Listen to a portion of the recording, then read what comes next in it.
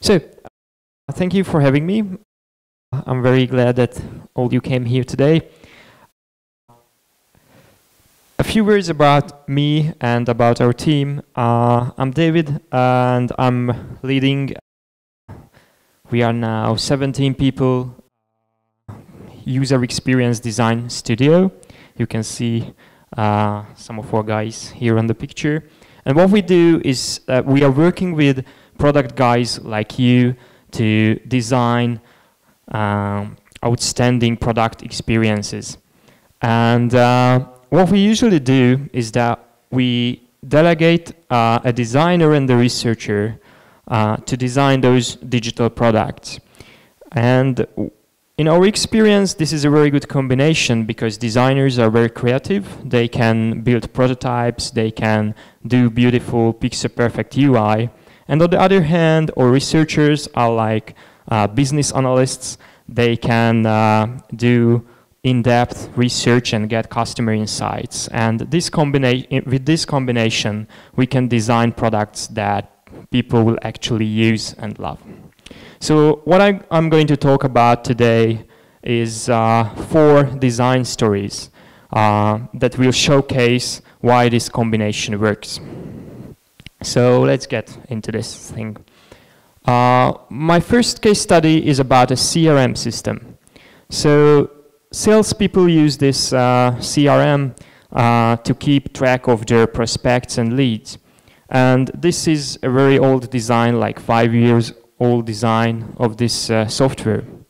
And to redesign this software, we did some field studies. So we met with a guy called Attila. He's a sales guy and he was using this software. And we spent a few days together. And during one of these days, we realized that what Attila did every morning is he opened the CRM system and he opened the profile pages of each prospect on different tabs. And he had a Firefox plugin that let him to color those tabs. So the dark blue tabs were the prospects that were important. They were the guys who were ready to buy. And light blue tabs were the not so important leads. So when we saw that he does that, we realized that it's very important for those sales guys to prioritize their leads. So when we redesigned this application, we put little colorful tags next to each lead, each profile. So when they open this application, they will see which prospects are the important ones that they have to start work with and which are the less important ones. So with this move, we can free up like half an hour for Attila every morning, which was, of course, very useful for him. So what you can learn from this story is that if you go out from your office and if you actually meet with the people you are designing for, you can get very useful insights and you can design a much better product. My second story is about a mortgage calculator. What you can see here, it's very simple, basically. You can set the type of the property you want to buy. You can set the mortgage term. So how long will it take to pay back the money to the bank? You can set the mortgage amount and hit the calculate button. So when we designed this calculator, we invited a lot of people to our office who were actually buying apartments that time. And we observed how they use this design. And we learned that there are 2 phases of buying a mortgage. The first phase is when people try to find out how much credit do they have. So they know how much is their salary, how much money they can pay back to the bank every month. So they try to calculate how big loan they can get from the bank. And when they know the amount, for example, they know, okay, I can get like 10 million Hungarian forints, then they compare different offers and they try to find the best offer for the bank, from the banks. So as you can see, there's one big problem with this design above. It doesn't support the first phase at all. So you can't search by writing in the monthly costs of the mortgage. So, however, it is a very easy to use calculator. It's not useful for the people. So we redesigned it. We put 2 tabs on this new design. There is the traditional tab where you can search based on the mortgage amount, and there's another tab where you can search based on the monthly payment. The other thing that confused people on this calculator was the mortgage term. So let's be honest, most of us don't really know what will happen to us in a few years. How can we make decisions about like in what will happen in 20 years time? So do I want to get this mortgage for like 20 years or 25 or just 10? It's very difficult to make decisions, make this kind of long-term decisions. So when we designed the result page for this calculator, we decided to put the different versions of the same loan next to each other. So you can see the 10 years, the 15 years, and the 20 years year-long mortgage. So this way you can compare the different numbers, and it's a little bit easier to make decisions because now you have something to compare with. So from this story, we learned that we have to test every design we create, because if you test those designs with real people from your audience, you will get very useful insights, and from those insights, with those insights, you can design a much better product. So the best way of doing this is to create a quick prototype first, test it with people, iterate on this prototype, and then do the final pixel-perfect design, and then develop it, of course. Okay. So I think many of you are product managers or product owners here. Can you put up your hands if you are some kind of product management guys? Or you are leading product development teams? Some of you, yes. Okay, cool. So I think many of you have to make decisions about what feature to build next, because that's one of the most important questions a product manager or product owner has to answer. We have limited resources. What will we use those resources for? We worked together with a startup to create a Tumblr add-on. And of course, they were a startup. They had very limited resources. And we wanted to find out what will be the next feature that we have to build. So what you can see here is this Tumblr add-on is for content discovery. So you can find nice pictures you can share on your Tumblr blog. And in the first version, there's a caption below the picture. And in the first version, you couldn't edit that caption. So we had the idea to make this editing possible.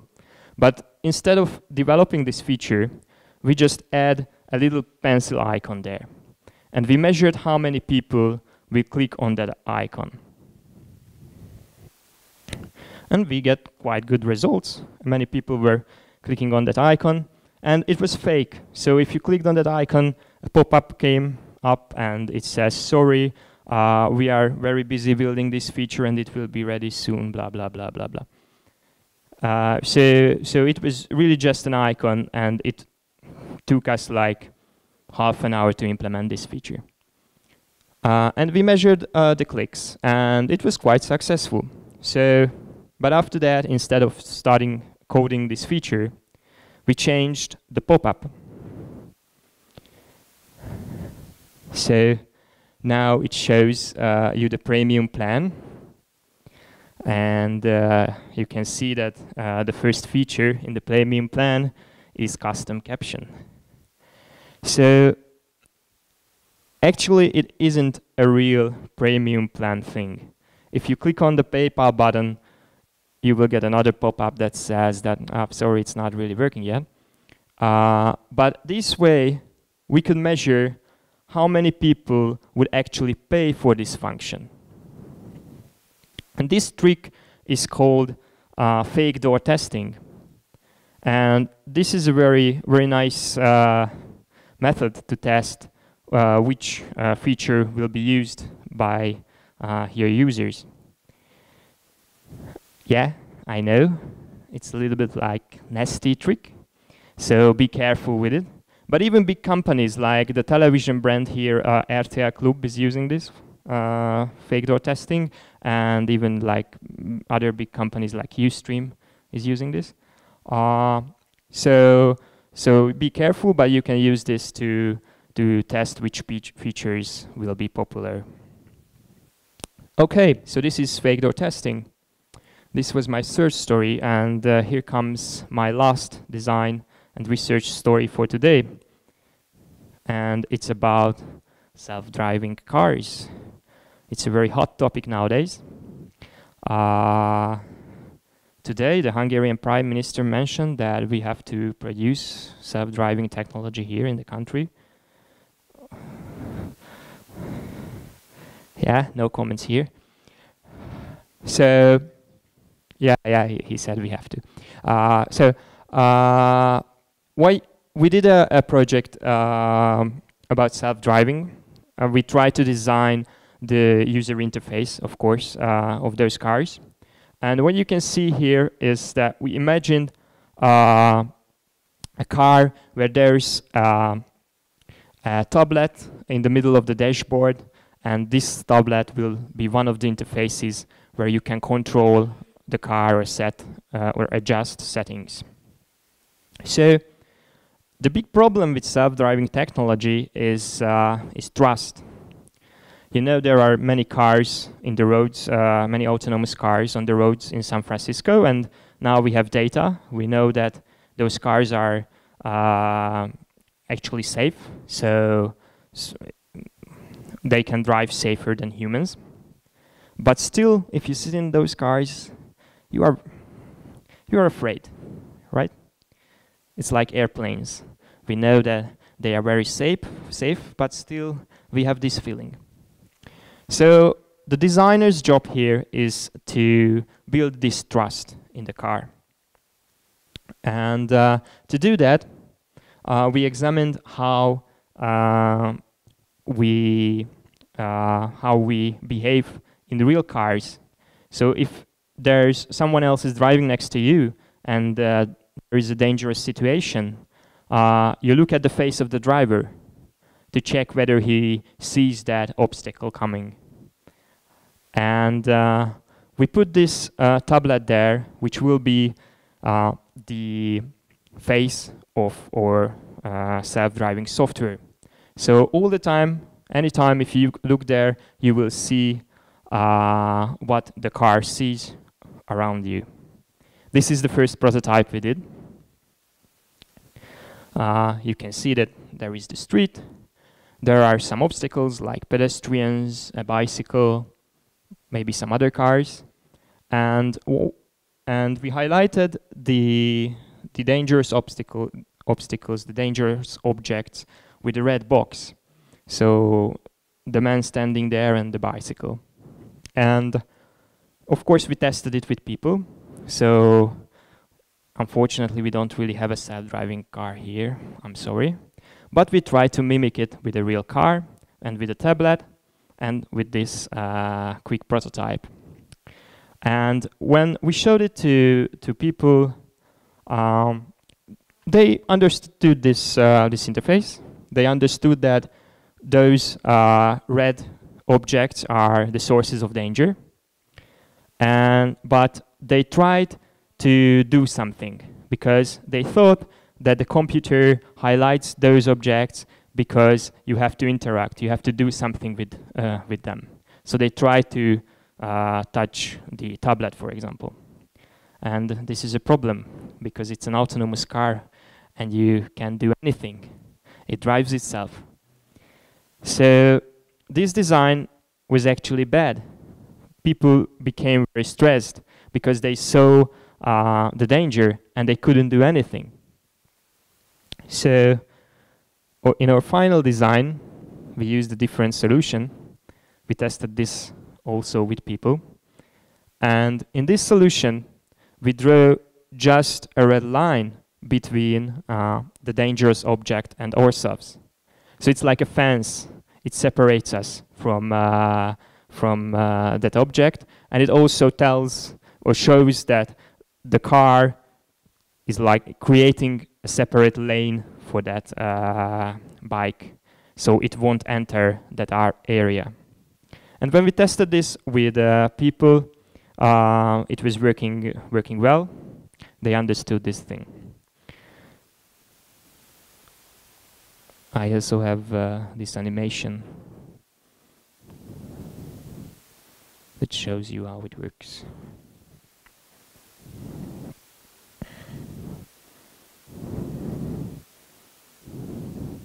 Okay, so this was another story about why user testing and research is important. And sometimes your original idea, your first idea is not working with real people. So you just have to test and iterate on those ideas and create quick prototypes. And basically that's what we do at UX Studio. So this was my fourth story. Oops. Thank you very much for your attention. If you want to read more stories like this, I just wrote a book. It's called UX Design, surprisingly. And you can order the book on uxstudio.hu/uxkönyv. It's in Hungarian, so sorry for the English speakers. Okay, so thank you very much for your attention. And if you have any questions, just ask.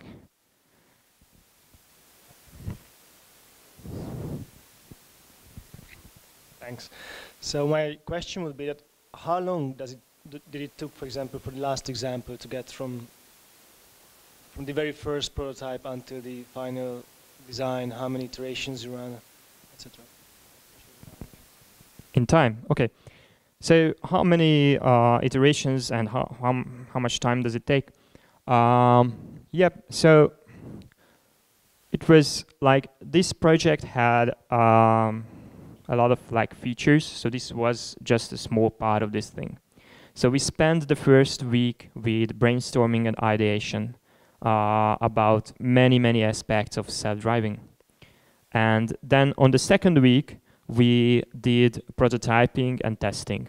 It was basically, this part was just 1 week. So we created some quick sketches and wireframes. We tested those, and next day, then we did it again and again. So yeah, it was basically 1 week. Yeah. What we usually do with because it was a lab project for us. What we do with real projects, for example, like when we design some kind of enterprise software, is that we are working in week-long design sprints, and all those design sprints have a design phase and a research phase. So we start designing something, then at the end of the week, Thursday, Friday, we do our tests. So next week, when there's the sprint meeting, we can say, okay, that's what we designed.